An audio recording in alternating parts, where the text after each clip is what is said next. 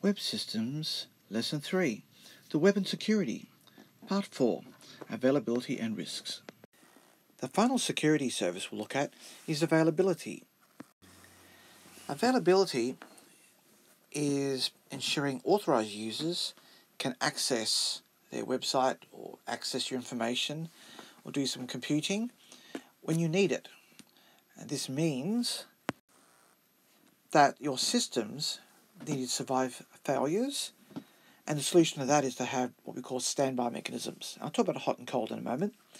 And most importantly, have backups, copies of all your work. And of course, to ensure that your systems resist attack.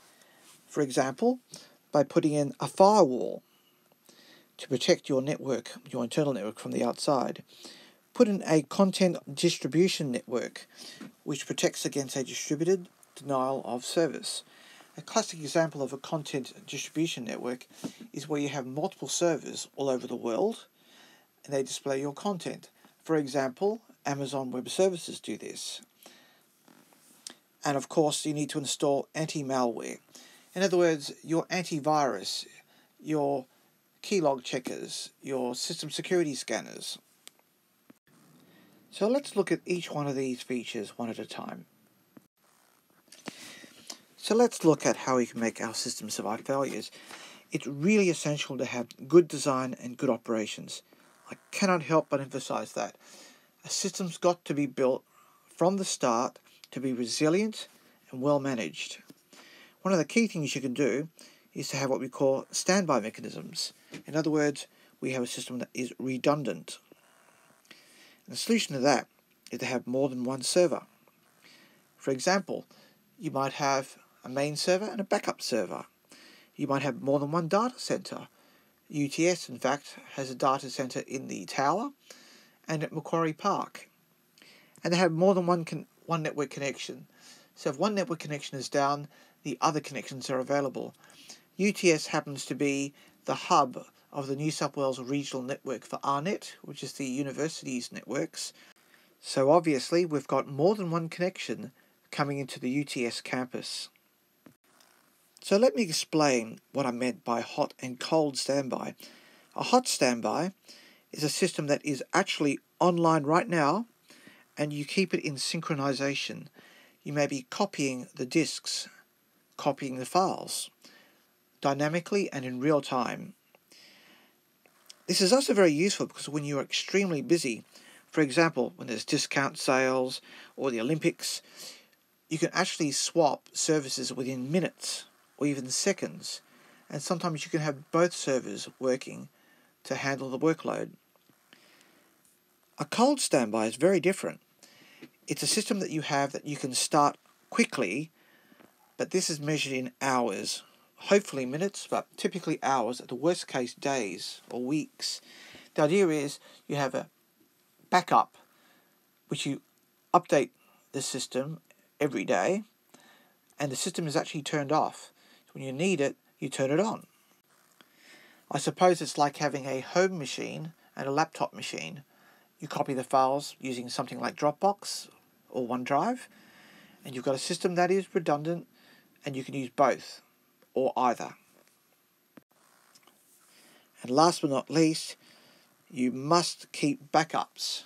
Different types of backups you can keep is simple file dumps, a snapshot of everything on your system, or you can do incremental backups. What changed since yesterday? What changed since the day before yesterday? What changed last week? What changed last month? What changed last year? Downside to using incremental backups where you have small backups is it can actually take a while to rebuild a system if you have a problem that was from a few days ago. Another good practice is to have a firewall, and this is at the perimeter of your network. So people from the outside coming in would go through your firewall to get to your servers. Most companies create what's known as a demilitarized zone, DMZ, for their public or external facing servers. It's very rare that you actually access your inside network, but sometimes you do.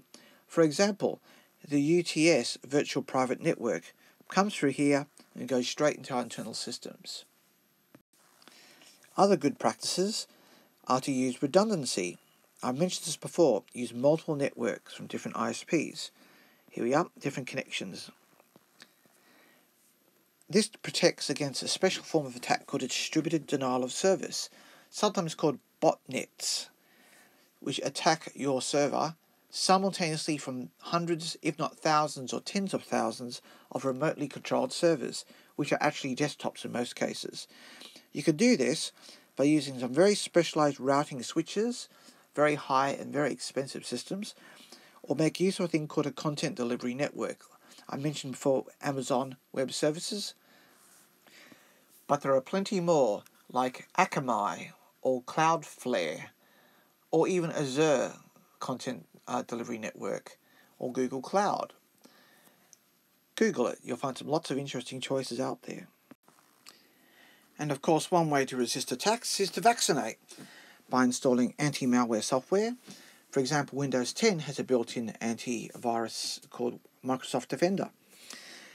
Monitor the system by security scanning systems, where you actually run programs that watch out for malware type attacks. Train your staff. A classic example is train them against things like social engineering. So if I call up and say, please give me your password, don't. Risk assessment.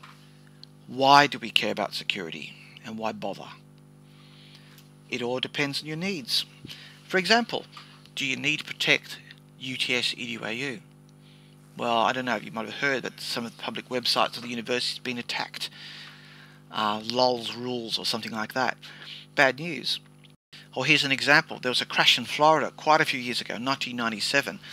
Somebody hacked it and they changed the front page of AirTrans to say, ValueJet, changed its name to AirTrans, and we killed a few people. Big deal.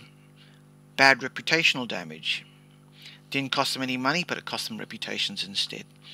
So we need to always balance our needs with what the actual costs are. So our security should match what that risk assessment is. We need to be aware whether it's internal or external.